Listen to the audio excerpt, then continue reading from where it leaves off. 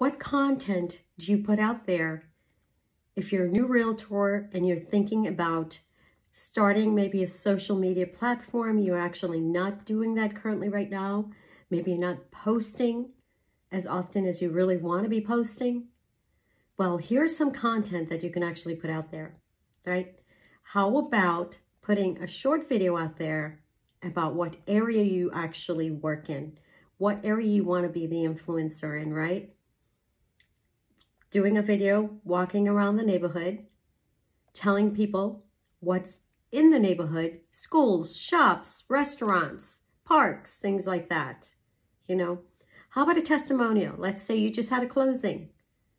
You call up that buyer or that seller. Well, one of the best ways to actually do it is while you're at closing, if you went to closing.